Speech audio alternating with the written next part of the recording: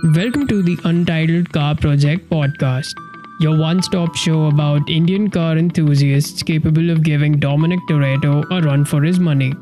With serial gearheads Siddhant and Shivam, here we go.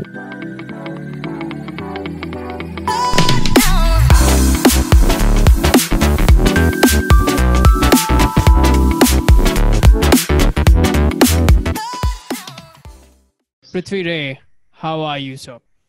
I'm great. I'm great. Thank you, guys. Thank you so much for doing this. It's really a pleasure to talk to you all. Same here. The pleasure is ours. And how have you been? How's the COVID situation been for you? How are you sort of navigating through it? Yeah, well, the COVID has been difficult. I mean, you can't go outside the house much. I've got elderly people at home, so I'm trying to keep them quarantined as much as I can. Work, now that the companies know that you don't have a life to go back to after work, so everybody's being worked doubly hard. I mean, it took a bit of time, but I guess the mentality in India is a bit of a unless you see your employees in front of you, you generally are uncomfortable bosses. So it took a while to get the paradigm changed, but it eventually is working out nice. I mean, people are happier working at home, and I'm happier as a boss that I can actually ask them to work late. So it's a mixed bag. So, I do you often find yourself burning through the midnight oil? Yeah. The work. I mean, see, my work is slightly different from the regular 9 to 5. So I it's more project based. So sometimes when there's a project which has come up like high critical project, it goes on to like I've been on conference calls for 7.5 hours straight. So it's That's a when lot. yeah, that's something you get used to. I mean, that's how at least my job works like that. So How do you get used to 7.5 hours and then working on your car as well? yeah, see, right now, unfortunately or fortunately for me, I sold the Skoda, the Laura, to a very dear The friend of mine, Tabahi. Pranj. Yeah, that's the Tabahi. Yeah, that's an interesting nickname. It was We given will to get it to by that. We'll get to that. yeah, yeah, We're yeah, going to definitely talk about the Tabahi. yeah. No, I mean the car is working. I mean whatever little I can do on the new car, the RS 245, it's still a baby right now. It's still stock and just trying to figure out what it needs, driving it daily, taking it. I mean, I got it about 2 months ago. I've done about 2,100 kilometers on it. So far, I just try to make sure as much as I can drive it as much as I can. Otherwise, it just stagnates. You're still breaking into the new car. You're like, Yeah, let me yeah, keep it stock for a while. No, I'm not going to keep it stock. Not that is not going to happen. There's a particular way. I mean, there is no particular way of going about modifying a car. Everybody has their own way. My way comes from my experience of modding cars for so long, and I have a particular way of going about it. First 6,000 kilometers, I try to keep it as stock as I can, unless there's some glaring issues that I feel that need to be addressed. Because if your car from the factory survives 6,000 kilometers, then all the issues that could have come up from the original car or from faults in the original parts have already come up. That So Yeah. is right. you would know if something isn't working right within the first 6,000 kilometers. True. And then you can start modding it. Then you can go all crazy about it. It doesn't, at least from my perspective, it doesn't make sense starting to mod a car from day zero. It's, Yeah. you just bought it. At least enjoy it. So when we spoke on the phone initially, you told us that you basically got into this back when you were in the US while you were studying, and I'm actually sort of interested to learn that what car or could be a bike as well that Yeah. you saw and you felt okay, what, I have to learn more about this. I have to sort of understand what goes on behind assembling such a beast. What was that Hmm. particular, oh, this is it, a moment for you? See, for cars, I mean, I have always been fascinated with machines. Since I was a kid, I was taking things apart. I mean, initially, I started by taking things apart. Then I kept on getting beaten up by my parents because I could not put them back together. So, as an intelligent, or at least I would consider myself a little intelligent kid, I decided to take it slowly.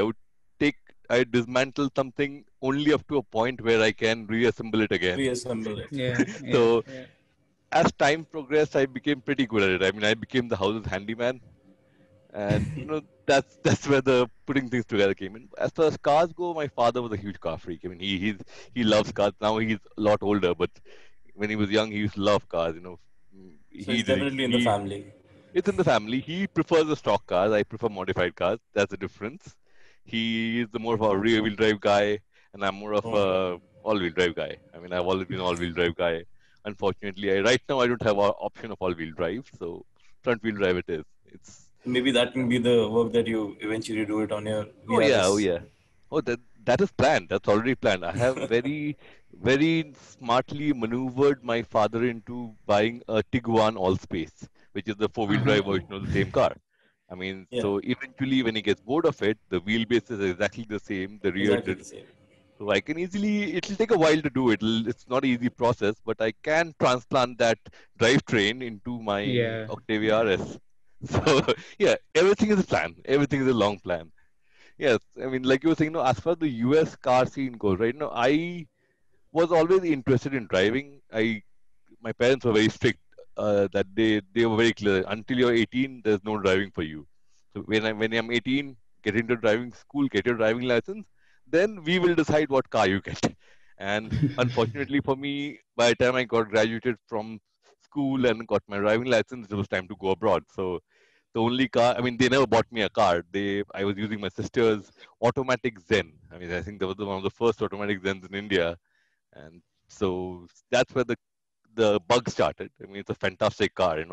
The Zen, although the auto was a pretty terrible gearbox, but for as a beginner, I think it's much easier to learn an automatic car than a manual car because you've got one less pedal to worry about. You're just focusing on Yeah. getting the feel of the Yeah. car, getting your inputs right. Unless when you throw another manual into clutch into the mix with just a brake and accelerator, you're adding more confusion. So I Yeah, learned on an that's automatic car. I learned on my sister's automatic Zen, and my uncle who had just come back from Hong Kong, he also could not drive a manual. So he had the automatic S-Team. I think it was called a Maruti 1000 back then. 1,000 back So then. yeah, Yes. so he had a Maruti 1000. So I used to kind of bribe my driver with some mithai and cigarettes, and we used to steal my uncle's car and run away to learn driving. So eventually, when my dad did find out, it was a actually very interesting thing that happened. So one day, my driver used to come and drop us to school, and my school, although it wasn't very far off, but it used to have a couple of main roads to cross. So my mother was a little paranoid about us walking down. So one day, as usual, I'm a late riser. I can't get up in the morning. I just don't like getting up in the morning. So I decided to. My driver showed up, and my sister decided to leave me behind. And that was a critical day for my exam or something. And I knew if I missed it, my mother would kill me. So then I realized, no, then the driver didn't come back, and I had to get to school on time. So my uncle's car was parked outside. I just took the keys. My mother was flabbergasted. Like, what are you doing? I'm like, I'm going to school. He's like, how are you going to school? There's no driver. I'm like, I can drive. He's like, he just stood there at the gate, Oh, yeah. completely dumbfounded, thinking, what the hell? And I just took the car and went off. And that's the end of it. When I came back home, my mother was screaming at my father. My father was completely confused. Although, and then she was still telling him that you need to go and scold him. How can he take somebody's car and drive? So then I think I saw dad coming towards my room, but then he stopped. He went outside, looked at the car, came back, and the only question he asked me from where do you learn to drive? I'm like, I am not stupid. I wouldn't take a car if I didn't learn to drive. He's like, yeah, but where did you learn to drive? I didn't teach you. I know none of my drivers taught you. So whose car have you learning how to drive in? So yeah, that's how it started for me. Automatic Zen and automatic Maruti 1000. So yeah, I would love to talk about the Tabahi since we've gotten to started talking about the cars and all. So I would love to talk about Tabahi and get to know what Absolutely. actually went in the working of making of the Tabahi. Yeah, What was so the Tabai whole was kind of workflow? an accident. It was an accident, more or less, because when I came back to India, I left US in 2009, and I came back to India because I had an option to stay there and continue for another 6 years without coming back home to get my green card, or I come back to India and pursue a career in India. And I like India too much. I guess I'm too desi. So as the saying goes, I know a lot of my friends who stayed back there and are doing very well for themselves. And I guess I had a mentality I always wanted to come back home. I never could adapt to a country which is foreign to me. No matter how much English I can speak or how much baseball or rugby I can never. I'm my roots are here, and that's where I wanted to be. So I decided to come Yeah. back here. And when I came back here, we didn't have any good cars at all. I mean, there was the only car that irked my eye at that point of time. There were two cars which I really wanted to buy. One was the Ford Fiesta. I think Fiesta had the Fiesta S they had launched in India. Yeah, 1.6s. And then the other one was the Octavia RS, the original one, the box original one. shaped Yeah. one. Yeah. So by the time I found a job, by the time I got to my feet to save up enough money to buy my own car, I first went to buy the Octavia RS and it was sold out. They had just discontinued it. So and like shit. So then next thing I after one depressing weekend of alcoholism, I said fine, let's go and buy a Ford Fiesta. So I went to buy the Fiesta, and guess what? The weekend that I spent drinking and moping about not being able to buy the Octavia RS was the weekend when the last Fiesta S has sold out and Ford had discontinued it in India. Oh my So God. yeah, so I ended up with a i20 petrol automatic manual, Okay. manual petrol, manual Okay. 5-speed petrol i20. I think they just launched the what is it, Asta i20 Asta 1.2. Yeah, yeah, yeah. So I mean, I was like, I'm not used to driving in traffic in India, and Dad had big car, and I don't like his. I mean, we have a relationship where I don't drive his cars unless I can afford to replace them if I crash. And at that point in time, I couldn't afford to replace the 530i, at least in Indian rupees. So I bought the i20. I drove it around for a bit, got used to it, and then one day I think I'd gone to the dealership to I the order. No, I had, yeah, my friend had asked me to come to the Skoda dealership with him, thinking that he has a surprise for me. So I'd gone to the I went to the dealership and I saw the Laura 1.8 TSI. I think it was Yeah, it's yeah, called the yeah. Ambient edition. I was like, okay. I'm like, यार ठीक ही तो है, diesel गाड़ी है क्या है? नहीं यार, ये पेट्रोल है. I'm like, okay, this is interesting. Petrol में क्या है? Like, it's a 1.8 liter turbo. I'm like, oh, that's okay. I know a lot about turbo cars because I've been screwing around with turbo cars in the US for almost a decade back then. So then we test drove it. I loved it. I was like, wow, this is something I can work on. And I drove that car. I bought the Laura TSI, the black color car it was, and I've been driving it. It was nice. It was fun to drive. I had almost forgotten how it felt to drive a somewhat fast car in India because you're stuck in an Yeah. I-20, and once in a blue moon I take the 530i out, but that was just it's too bulky a car to drive in traffic. So I would weekend maybe go for a drive. So I started with that. Then the Laura VRS came out, and I was like, I was hoping that they would have gotten a 2 liter in that, but they gave the 1.8. So 1.8. yeah, so I decided to pick it up. It was, I mean, it didn't sell very well initially because they priced it very high.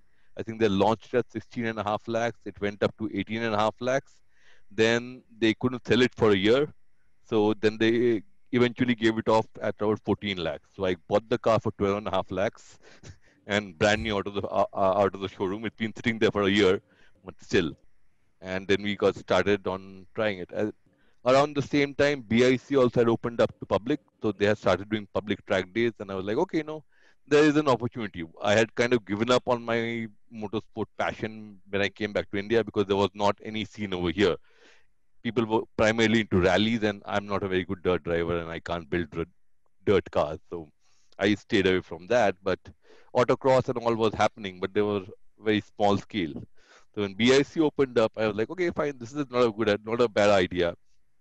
So they had done the first public track day, and I took the Laura VRs there, and I saw that no, I was not alone. There were a whole bunch of other people who were equally excited about cars because in my school friend circle, there aren't many people like me who are into car enthusiasts. And as you guys know, we are a kind of unique bunch, right? That's We Yeah, right. are yeah. kind of outcasts in our own circles until we meet somebody who's a car enthusiast. And then Definitely. it's like Exactly. in Bengali, there's a saying which goes, "Ami bhalo, tumi bhalo, baki sab gadde mein dalo." So, so that's essentially what happens when two car enthusiasts meet in a party. And here on BIC, all of a sudden you had 50, 60 people who are equally, if not more, excited about driving their regular cars onto the track. And that's when we got started on building the car. We're like, this is a 1.8 turbo petrol engine. I started reading up a lot because the first thing you need to understand when you start modding cars is can you mod a car? in a budget. Yeah. Any car, That's you the guys first would know question this, right? anyone would ask. Yeah, and any car can be modified to make any amount of horsepower, provided you have the money for it. Now, True. the Yeah. way Very true. I have been modifying my cars, and this comes before the Tabahi, is that I try to find a good base car. And in India, the best base car that you could find, which would give you the best dollar per horsepower or rupees per horsepower at the time, was the Laura. And because it's the Okay. only car with a petrol turbo engine, it was cheap, it was affordable. There, I did my research. I figured out it was the same as a Golf 1.8T. And Volkswagen has a pretty large aftermarket community. And Yeah. I started talking to various vendors over here. At that time, there were only two vendors. There was Autocycle in Delhi, who was one of the vendors who were dealing with this car, and Pete's in Kerala, again, one of the only other vendors. Yeah. I started talking to them. We got talking, figured out what can be done with the car, what can't be done with the car. And at that point of time, Pete had just pumped out three examples of their, the cheap build, expensive build, super expensive build for the Laura. So I went there, went to Kerala, drove all three cars. I was blown away by it. Because I come from a JDM world. I have owned Evos, I have owned STIs, I have owned Legacies. I have never owned a Volkswagen or any German car before the German car. Laura. So, and they work very differently. They may be both be 2-liter turbocharged cars, but the way Mitsubishi or a Subaru generates its power and the way the engine is designed is very different from the way a Volkswagen engine is designed. True. So it took me a while to figure that. I didn't want to jump into modifying the car immediately. I first had to understand what is it that makes this car tick? Why is it so popular? Because I used to race these cars, race against these cars in the US, but I always looked down upon them. Like, bloody Golf, I'm in my Subaru 450 horsepower Subaru STI, and like, bloody Golf, fuck off you. So excuse my language, yeah. So Yeah, now that's that fine. That's I'm fine. stuck in one, I was like, okay, fine, let's try to figure out how this works. So we started taking it apart, you know, pulling things apart slowly to see what is how the engine works, what are the sensors the ECU relies on, what are the limits of those sensors. It Yeah. involves a lot. It's not as all glorious as it seems. It's about basically taking apart the car's the belly pan of the car, looking at all the sensors, what sensors where, reading the part numbers, going on to Bosch's website because Bosch was making parts for all German cars. So, Yeah. I mean, from everything from a BMW to all the way to a Bugatti will have a Bosch sensor on it. So you go to the Bosch sensors, Bosch's website, look up the part number, understand the limitations of that sensor, and then speak to the tuning company who was at the time developing maps for these cars and saying that no, this is the limitation of the sensor. How close can you guys get it to the limit without Yeah. compromising the engine? Fortunately, I didn't have to go that far because this was a pretty popular platform in Europe. The Octavia Yep. in Russia is very, very popular car. So there was whatever I wanted to do, somebody had already done it. Done it. Yeah. So Yeah. it's just about going through the various forums that have information on this car and learning about what is the end goal. We started off with just making it a handling car. I wasn't very sure that these engines would last very well on Indian petrol. So Yeah. the first mod I put on the car was the exhaust because it was too quiet.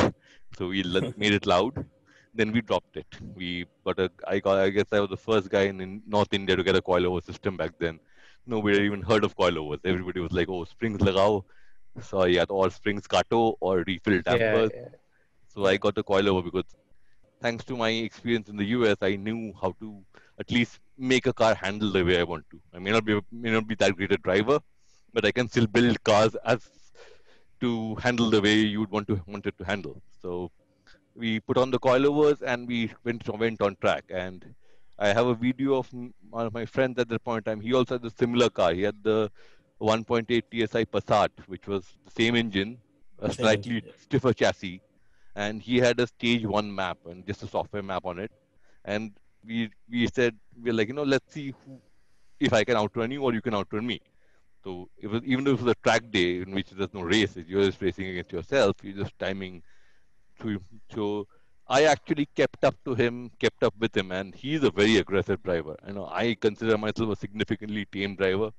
You would call me a pussy when I'm on track because I don't want to. I love my cars and I don't want to push them to the limit. If a car can go 100, I'll go 60, maybe 70 if I don't like the car that much, but I'll never go Yeah. 100. And this friend of mine, he goes 110 on his cars.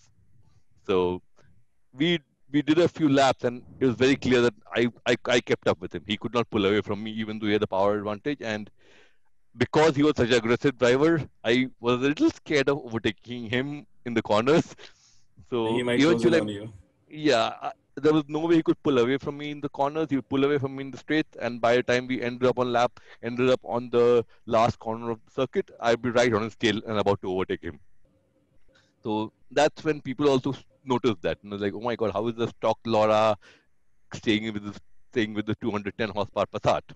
I mean, and that's when things got interesting. We said, this particular platform has potential, and slowly but steadily we started building. As track days got more regular, people also got more interested, and I also revived my interest of improving the car as a package. Right, I wanted to get better lap times, and in So did you even when put you a ECU this thing? What ECU were you running? Was it stock or did you get a stock issues, standalone? Okay, factory it was issues. See, stock. these Entire cars entire time. entire time. There's no Okay, entire point time. of running a standalone ECU on these cars. So Okay. first we went about fixing the handling of the car because there was a lot to be desired from the way it handled. Understand, I was coming from Evos and STI, so I was used to Yeah. having a car which was stuck to the ground, which would do exactly what I tell it to and not complain. And here I was in a front wheel drive car, which would understeer in the corner, Understeer in the which corners, would, yes. and it was a long wheelbase car, so the tail would nicely flap around like a fish. So we had to fix that all of that. So we started with the suspension. Once we got the suspension right, then we put in a downpipe and went to stage two, which is about 220 horsepower. And then Yeah. we figured out that the car is phenomenal at that point. It was a very reliable car. It was performing well on track, and but the brakes left a little to be desired. So the next modification was the brakes. So we put Okay. on I think, a six-piston caliper from Tarox. I think that was the only company in India which was available in India, which was making brakes for these cars.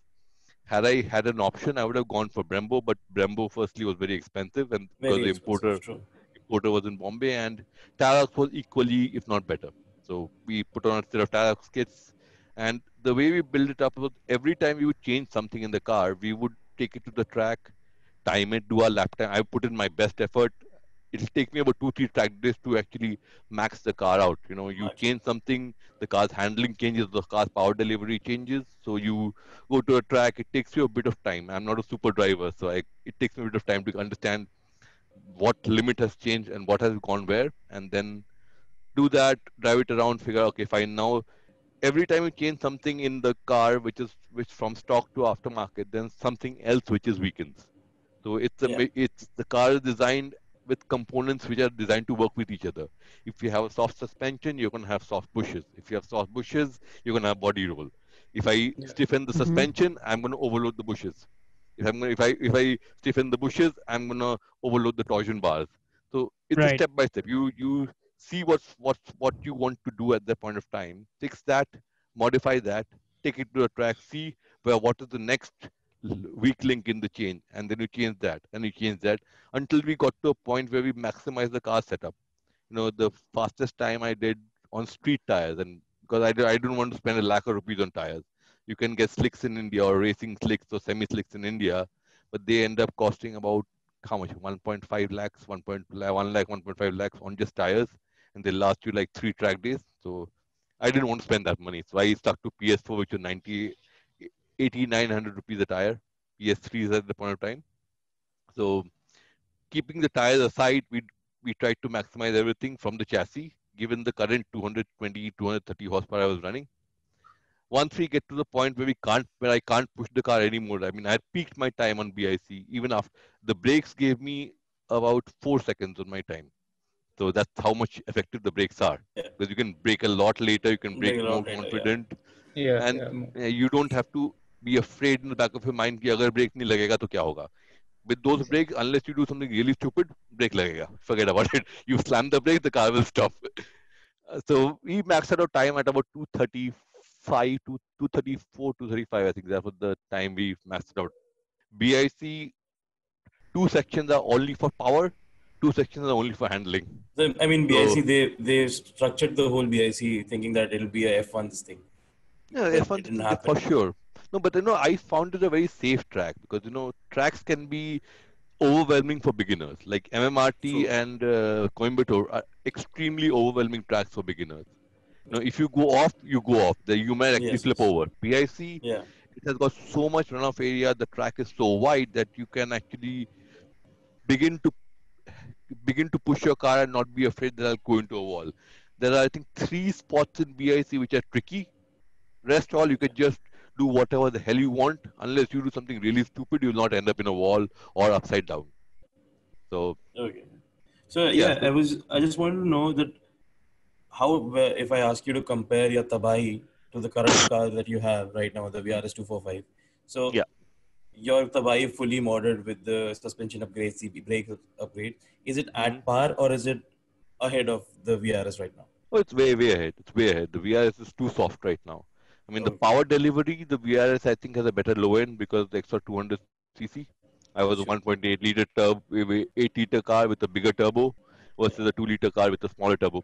So the So power you did delivery is far upgrade your better. turbo there Yeah, in the eventually, Tabahi. You did. eventually.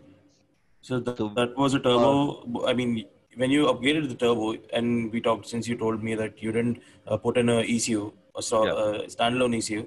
Did you reflash your ECU as Yeah, well? yeah. We had to reflash it every tuning we did. We had to reflash, and we were Okay. using off-the-shelf maps, so it was not so-called custom tunes as the tuners like to call it. It's something that a calibrator sitting in US or Europe Yeah. calibrates for your car, and you just flash it in. And the ECUs today are lot smarter, so you give them Definitely. guidance parameters that this is a target that the car is trying to reach, and the ECU will figure it out on how to reach the target. Okay. So Okay. we had bumped. So finally, after the track times got to a peak, we said add more power, and that's when all the problems started. Stage two in a car is okay, up to stage two in a car you can live with daily. It'll last you forever. The Yes. moment you go big turbo is when you really need to address all the issues. And for me, I had the experience of in my Evo. My Evo was running a turbo the size of my head, and my STI was running something called a GT52. I mean, you heard of GT40, and Yeah. this was a bigger compressor, bigger thing, and was tuned to run on race gas. So that thing could hit about 500, close to 500 horsepower wheel on and about around the same amount of torque on the track. So I Okay. knew what would go wrong. So we started addressing all the issues beforehand before we put the turbo on. So the PCV, the fueling, the what do you call the pressure control, pressure release, intercooler, all the things that you need to have to support a big turbo. We did that, and it so happened that at that point in time there were only I think 4 or 5 cars running in India with this turbo. So I was not the first. I don't believe in being the first. I let other people do the R&D for me. I'm very happy when Yeah, somebody yeah, is going all nuts on the 245 right now, and I'm like, okay, fine. You tell me what breaks, then I'll fix mine. Yeah. So I mean, that's how it works. So we put the bigger turbo on. uh, It it ran for about 200 to 500 meters, and then through a check engine light and went into limp mode. Then we figured out the turbo in certain cases was overboosting, means Okay. that the the stock car sensor limit. This is where I'm talking about sensor limit. The sensor Yeah. limit that I had in the car was up to 2.5 bars, including atmospheric pressure. So Okay. you could only the car could only see about, let's say, 0 to 25. That's And your let's gauge. That's your Yeah, gauge level. 21 psi, 22 psi of boost is what the ECU could read. Beyond Okay. which, if the turbo made more pressure than that, the car would not be able to read it, and the ECU would get freaked out and say, you know what, I give up, limp mode. Let's turn the turbo off. So that's what So happened. what So that turbo was running a wastegate, right? yeah, it basically opens the wastegate. Limp mode is Yeah. basically Exactly. it runs 100% wastegate duty cycle. 100% wastegate. Yeah. Obviously realized there was a map issue.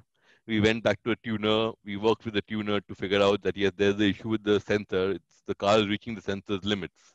So then the next thing to check was whether I'm reaching the sensor's limit because I'm overboosting or whether I'm running out of fuel. So we checked the fueling was okay. So then we said, you know what, let's do the tuner was APR, and they were very, very helpful on the build of this car. They said, we have a beta file, which is a beta map for the car, which is Yeah. using the Golf R's 3-bar sensor instead of 2-bar sensor, 2.5-bar sensor you have in your car. If you can source a 3-bar sensor, we'll send you the file, try it out. So So long story short, we ran about 7 or 8 revisions of the file till I got all my issues sorted, and then the car became what it was. And from there, it was just about improving traction, how to put that power down. You're putting about 450 Nm of torque in a front wheel drive car. What do you think is better? Since you've worked with you must have worked with ECUs and all the standalone ECUs. You must have known about the chip tuning thing that a Yeah. lot of people do in India, Hmm. and reflashing. So, what do you Yeah. think is the best way to go about your car, tune it?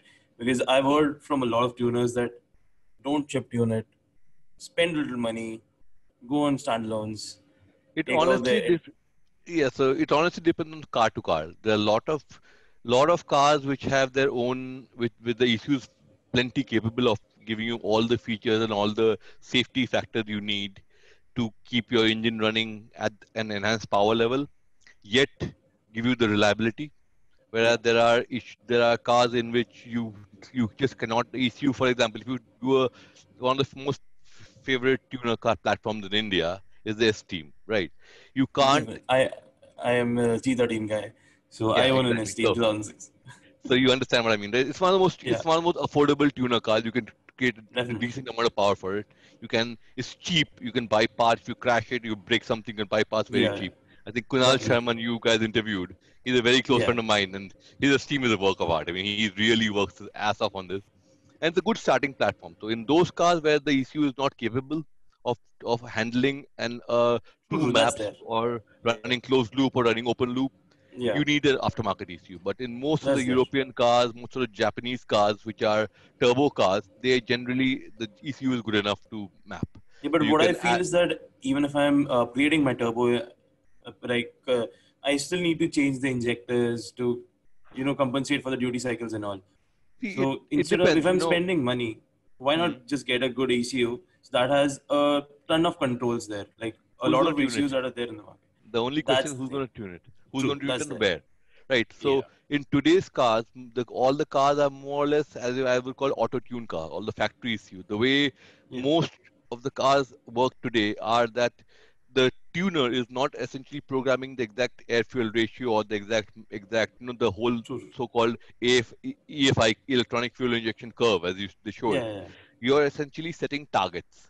The ECUs work on True. targets, right? So you set a boost target that by this RPM I want this much turbo output, This much and turbo. this much turbo output I want this much. If the turbo output is this much, I want this much air fuel ratio, and if the air fuel True. ratio is this much, I want But this for much that of you advanced need a timing or closed whatever. loop, right?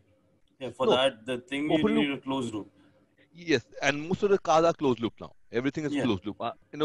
More the Laura, for example. I'll give you an example of the Laura because I know the car But very is it a well. So wideband closed loop? no, it's not. That's the issue It's that exactly calculated AFR, exactly. So calculated AFR. But it that's does a the good. control you get. I feel on a You wideband don't. closed No, loop. you don't. Honestly, nowadays the cars are very, very advanced, particularly with direct injection. You honestly can almost 99.9% guesstimate with the O2 sensor how much AFI you're Okay. running. So we did this test. When we were at there's the dyno in Delhi called Speed Sport, and Phil Yeah. is a very very well known tuner for Esteems, and he has a wideband O2. So I was like, Yeah. we put the LoRa on a dyno. I was like, this is my calculated AFR. Let's see what your AFR gauge recognizes, and it was 99.9% accurate what the calculated Okay. AFR was. And this is the ECU of a car which is a family sedan, not supposed to be tuned, not designed to be tuned, whereas Okay. the Octavia RS is designed to be tuned. Yeah. So if this ECU can do it, modern ECUs can do it. They are 99 in today's date, unless you want to reduce weight and remove all the other components, remove AC, remove this, a Yeah. standalone ECU does not make sense. Primarily for three reasons. Firstly, no, there's nobody in India who can tune it properly.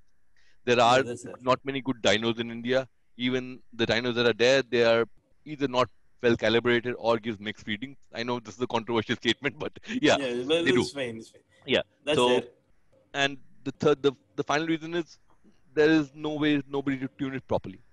The cost of a standalone ECU does not Yeah. justify the amount of gains you're going to get out of it unless you're True. building a True. True. hardcore race car. Like I True. have got people. My friend has a S4 which is running close to over 500 horsepower and was 333 stock.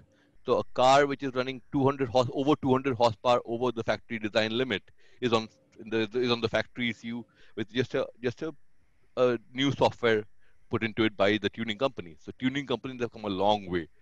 So Definitely. it's much easier for them also to work on the stock ECU than multiple standalone configurations.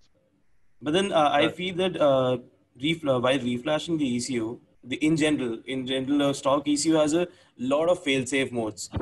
yeah, When you compare it to the standalone ECU, that is completely in my control. In my yeah, control, as in the person who's tuning the ECU. So yeah. that way, I feel it's much more easier rather than actually reflashing the ECU, than figuring out what is the trip that is going to happen if XYZ condition happens. It depends on tuners, right? There are a lot of tuners who just Exactly. bump up the turbo boost and bump up the air Yeah. fuel ratio. An I mean, ECU that's may not how have it works. I You mean, have to know yeah, what's happening. yeah. So I mean, people like APR, Revo, who are specializing in the European cars, right? For particularly the cars that I deal with, they do a lot of R&D. They configure out of the 250 ECU parameters. I'm just taking a wild number. Yeah. They would calibrate 220 of them. 30 would be AC. You know how Yeah. when your coolant pump and all. They would calibrate everything. In those cases, the standard stock ECU is good enough. In cases where you Exactly. are pushing beyond, for example, in my car, when I could not push, I went reached the limit of the sensor, and we had to do a 3 bar sensor. The ECU still could not reach 3 bar, so we had to Yeah. rescale the output of the 3 bar sensor to reach the 2 bar limit of the ECU. So when in this kind of situations, yes, a standalone ECU makes sense, but for most of the applications that you're doing, unless you're adding a forced induction to a naturally aspirated car, the stock ECU is good enough. Stock You issue just is need to good enough. find a Yeah. good enough tuner who takes care of all the parameters, so you don't hit that those safety protocols, or they modify the safety protocols. Like for example, on the Gen 3 TSI engine, which is in the Yeah. last gen Octavia RS and this RS245, there's a lot of heat management protocols built into it, because this Yeah. car is a slightly different engine than the Laura. I mean, it's the next generation of the Laura's engine. Laura was a 1.8 Gen 2. It's called the Yeah. EA AAA generation. This is also an EA AAA, but this is a Gen 3A. So it's a Okay. revision of the engine. The short block remains the same. The head is Okay. different, and and because the head is different, they have done something very unique in this car. Normally, if you guys have been turboing your cars, or adding aftermarket turbochargers onto your cars, there's a header, the exhaust Yeah. header, exhaust manifold, and onto it the turbocharger is bolted on. Yeah. In the Gen 3B, or sorry, Gen 3A and Gen 3 engines, the exhaust header is integrated into the head.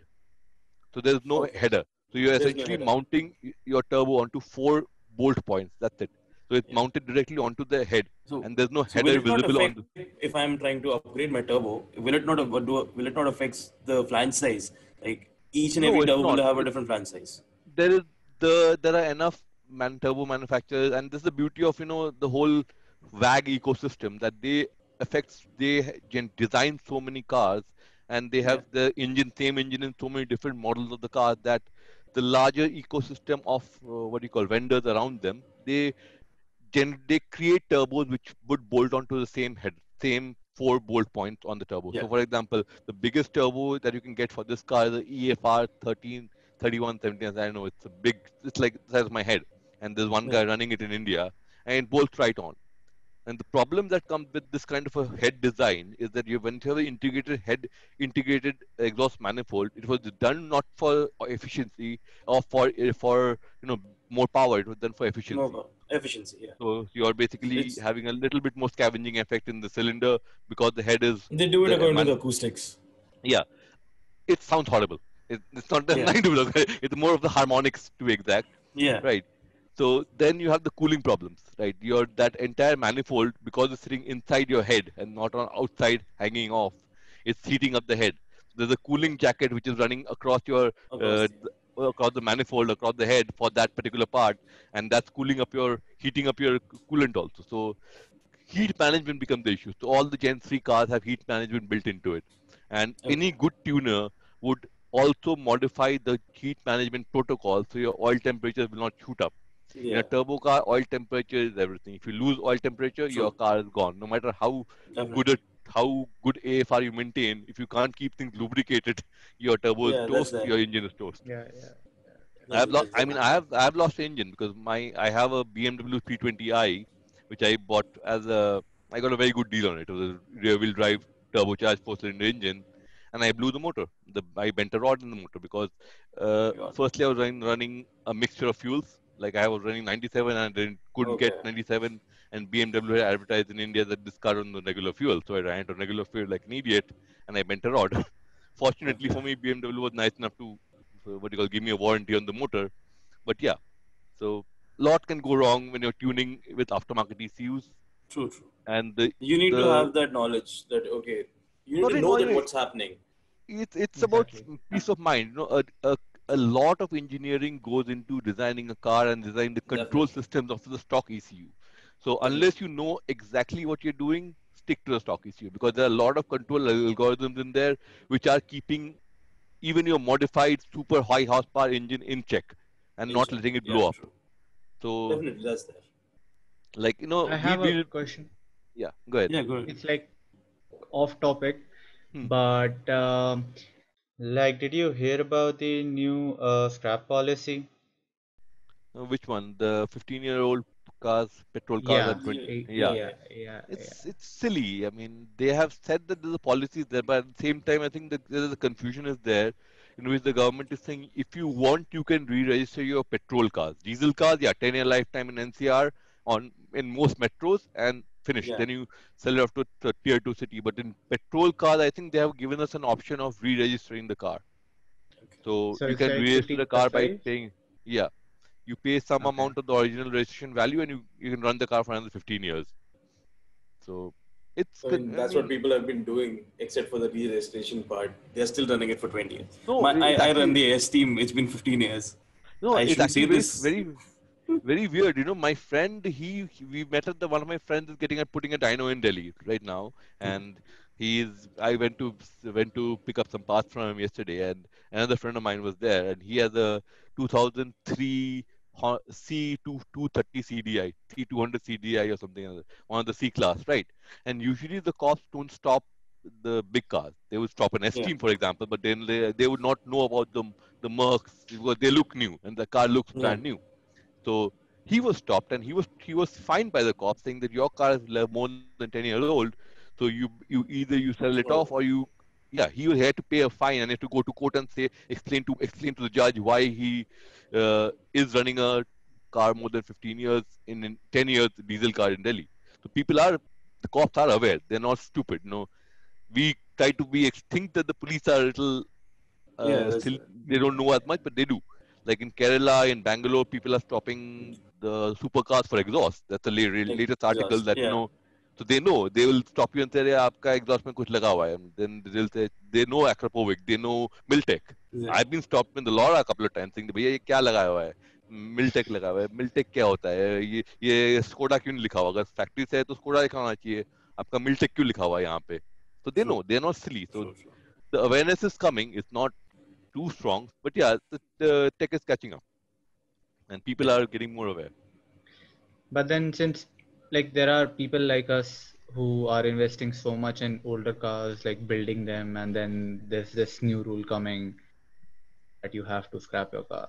I mean, we cannot. We can just build it according to the track spec. Like, I'll only run it on the track. I won't make it a daily. As per Indian law, even modifying the wheels on your car is Yeah. illegal.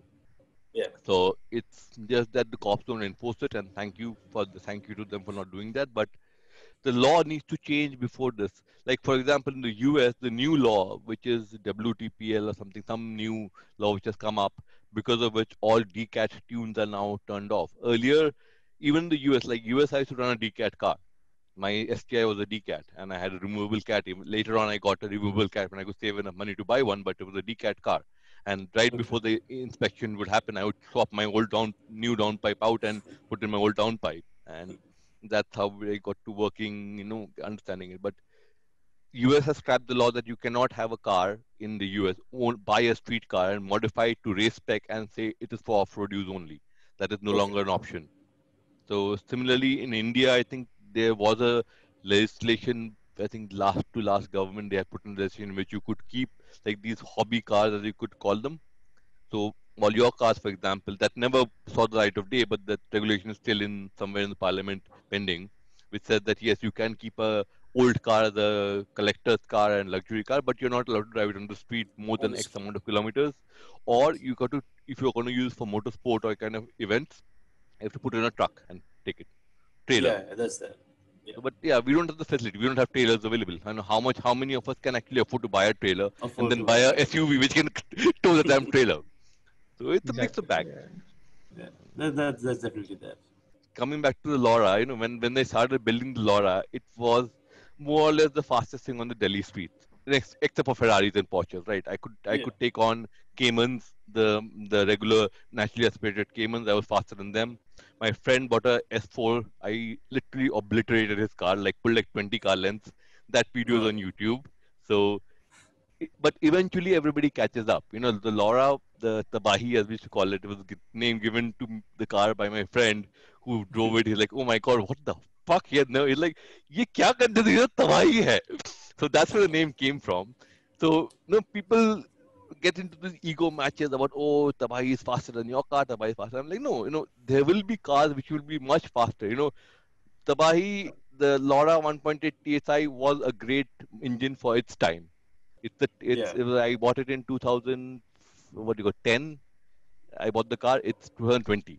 In 20 years, engine technology has come a lot more ahead, it right? has When when boosted. the first when the first Octavia RS, the new RS came into India, up till stage two, the bike was faster, right? Yeah, But that all depends on how fast you could change the gears. If I true. missed a gear, which I'm infamous for, missing a gear, so yeah, Please the don't car would go. miss shift while downshifting. I've Like done that. don't shift. But Oh but my god.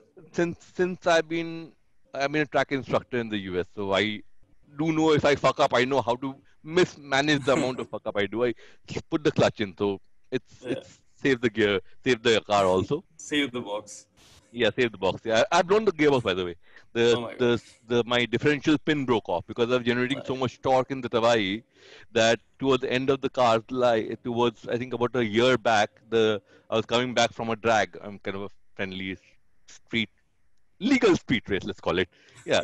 So I was coming back and I had launched the car too hard and suddenly I hear a tongue and then I see, I lose power and the gears won't engage. And I look Oh at, my god.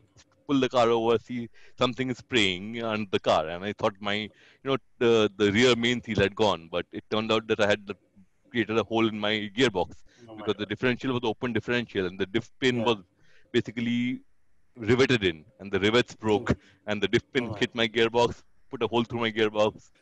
Fortunately, engine was okay, so we rebuilt the gearbox, put an LSG in it, put it in. So yeah, no, like I said, saying let's go. So the Skoda 1.8 TSI was a really fast car when it came out. Yeah. The point to which I moderate was potentially one of the best handling cars front wheel drive cars you could find. But technology moves on, engine technology moves on. So yeah, So I actually just want to shift gears here. hmm. No pun intended. But No, absolutely. Oh, I wish I could. I'm stuck with automatics now. Oh my. but so you obviously you have a day job with Nokia. You are the project planning lead there. Yeah. And you've been in the role since 2014. I did a bit of LinkedIn stalking there. Yeah. So Yeah. Yeah. but and when we had that initial conversation, Hmm. we Siddhant asked you that how do you manage that job and running a YouTube channel. So for a lot of people who don't know, Prithvi runs a YouTube channel which has really interesting content, and we'll link the we'll have a link in the description below. Thank But you. and it just comes, and you told us something that really stuck with me, and you said that it all comes down to mindset. So what has that journey been like, where you're doing something else in the morning, but you're shifting gears, again no pun intended, and Yeah. doing something that you really like on the side, and something that is very successful in its own way. Hmm. Yeah. Yeah. So it's mindset, you're right. It's about knowing when to draw a line between work and life. Unfortunately in our country, at least in my friend circle, people are obsessed with the jobs and they make the job their life and they have The life. nothing else beyond the job. You know, and True. there's nothing wrong in that. If you have a good job, like if I am a businessman, I would want to do that. But for me, I see the jobs as a means to an end. I'm good at what I do, and I'm very good at what I do, so I get paid enough. But I'm not gonna be be obsessed with my job. It's the means to an end, and it's about work culture also. It's about the kind of culture you want to build, create. Fortunately for me, I am senior enough to have a team, and the team I have is fantastic. They're very, very good people. They are extremely competent. You give them a task, they'll go and do it. So having a good team, knowing that you want to have a life beyond work, it's a balancing act, but it has a lot to do with how you approach it. If you want to micromanage everything, you'll not have time to do what I do. If you want to Yeah. be obsessed with your job, you're not going to have time to do what I do. If you are obsessed with your hobby, you'll never earn enough to fund that hobby. So it's about balance. It's a balancing act. You need to gauge how much effort you need to put into your work to get what results, and how much effort you need to put into your hobby to get what results, and balance. Do your, I head the special projects for Nokia, business planning and special projects for Nokia in India. It's not a easy role, because we are a 1.6 billion euro revenue company just from India. So Oh my God. that's the kind of the scale of revenues we're managing. So it's not an easy job, but you have to ensure that you have a good team who are willing to help you, and as well as you know ensure that you're not spending too much time with your hobby also. Like, I know I spend a obscene amount of time researching the car parts on the internet. Even before you guys were calling, I was looking at how to improve the aero under the car right now. So there are a lot of OEM Volkswagen parts which I'm looking at. So yeah, then a message came from my boss saying that, no, I need this thing, I need to see this report, and I immediately switched gears. And when I finished that report, finished off, be efficient at what you do. Do things smart, not hard. Yeah. So it doesn't matter how much time you spend in office. It's about how effective When you you are in spend office. that time. It's about what you do. I can go to office at 10 o'clock, leave at 4 o'clock, and do the work of 8 hours, or I can spend 8 hours in the office doing work of 4 hours. I choose to do the former. My boss is very helpful that way. It's very good to have seniors who respect your personal space also. Like, it's a matter of, some people have the elbow room to do it, some people don't. I have it, so I'm exploiting it. Someday maybe I won't have it, then I'll figure out another way. But there's no golden formula to it. You take life as it comes. You see what works for you and what works for people around you, and you adapt, and then you do your own thing in your own time. Yeah. Well, so Prithvi, it has been really great talking to you. We really had a fun session, and again, I really wanted to talk about and explore this last point in itself, because we're doing Yeah, the same thing, managing different roles, as you said, and yeah. you just spot on how balance is a very important thing, and of course, diving deep into Tabahi was another pleasure in itself. I mean, I try to answer as many questions as people get me. I'm not the be all and end all. There are people who know far more than I do. I just know my platform well enough to be able to talk about the platform that I work on. If you ask me Yeah. that, how can I make a 2JZ engine? I have no idea of that engine. I know the engine is good. I have some basic rough idea, but I only know my platform.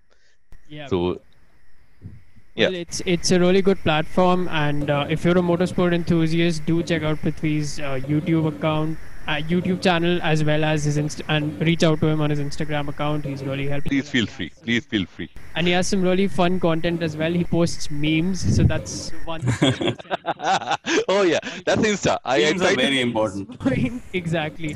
Well, Prithvi, thank you so much. Hope you keep safe. Hope your family is also doing well, and Yeah, you too, guys. have a Thank you great so much for Thank you. being Thank with you. us. Yeah, no problem. Thank you. Pleasure is all Thank mine. you. All the best for your efforts, guys. Thank you so much. Thank you so much. Thank Bye. Bye bye.